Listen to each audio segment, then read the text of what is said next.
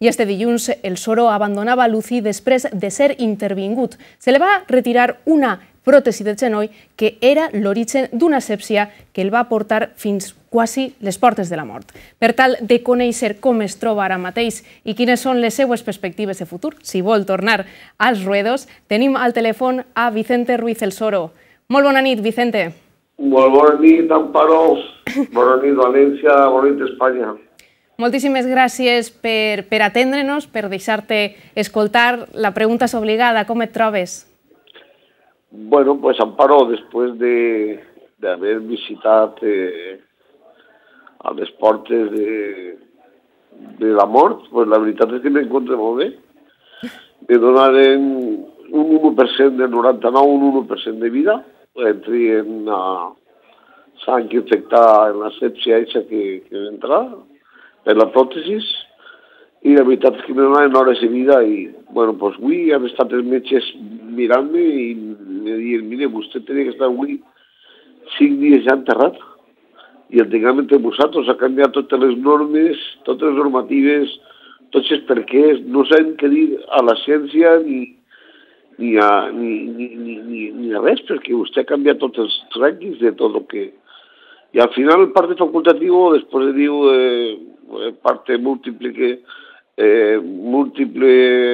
paradas orgánicas, tanto hígado, pulmones, riñones, intestinos.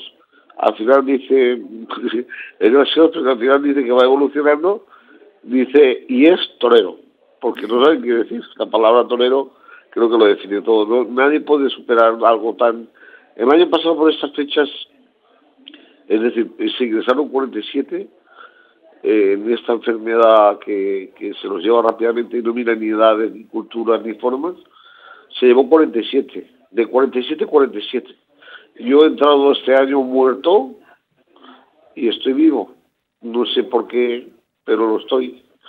Yo he hecho un parte facultativo personal en la que digo, bueno, me incluyo en ese cartel maldito, donde digo, bueno, en mi vida tuve nobleza, tuve recorrido, fijeza, pues como en términos ganaderos, ¿no?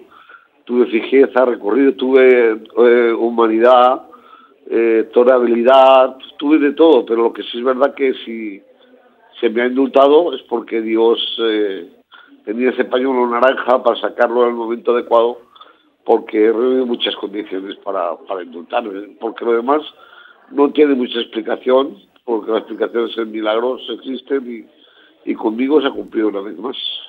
S'ha complit, ha dit vostè, Soro, aquest miracle de la vida. Ara li demana més al cel poder tornar a torejar, o això és molt demanar? No, jo Amparo, lo de manera la vida... Mira, mai m'havia assustat tant com m'havia assustat aquesta vegada. L'afrontir de cara a cara a la mort, moltes vegades l'ha afrontat. Tratar de ficar l'ordre en totes les poquetes hores que me quedaven de vida. Era un caos rotundo familiar, psicològic, sentimental, emocional. Tratar de ficar l'ordre, tratar de... I, bueno, me deixaren sedat hasta que ja no tornarà a obrir els ulls.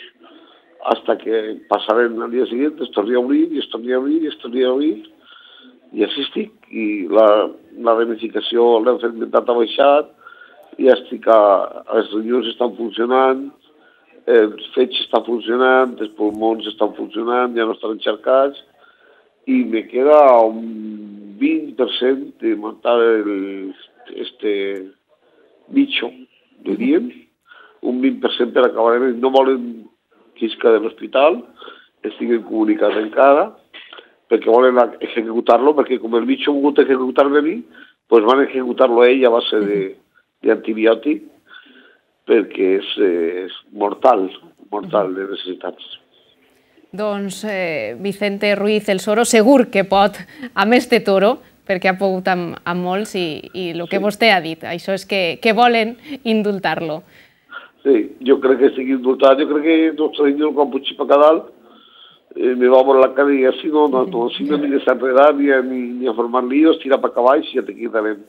Lo que sí te puedo decir, Amparo, es que la vida a la vez es una reforma, aunque ha sigut un home que ha viscut la mort moltes vegades de cara a cara, en esta vegada sí que ha sigut algo extraordinari, algo fora de sèrie.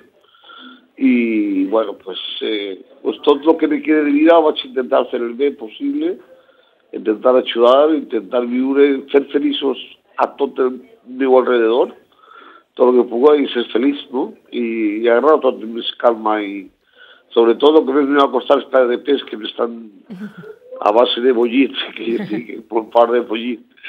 Pues mira, xica, tornar a la verdura, d'esquí de l'horta vinc i de verdures i ara tinc que morir a tomar la verdura para tornar a agarrar esa...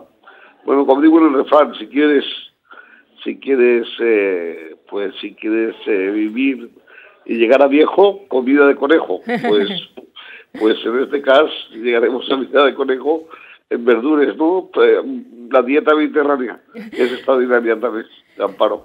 Doncs, Vicente Ruiz, moltíssimes gràcies per atendre-nos, que vagi molt bé i enhorabona per donar la benvinguda de nou a la vida. Gràcies per donar-me l'oportunitat, aprofite per donar les gràcies a tota València i a través per internet que ens agarren per tota Espanya, per tota aquella gent que s'ha preocupat per el meu estat i des d'ací oferir el bon cor i les gràcies i dir-los que n'hi ha Soro per rato. Se quedem en això. Soro, moltíssimes gràcies. Te volem, Amparo, un beset, gràcies. Gràcies, moltíssimes gràcies.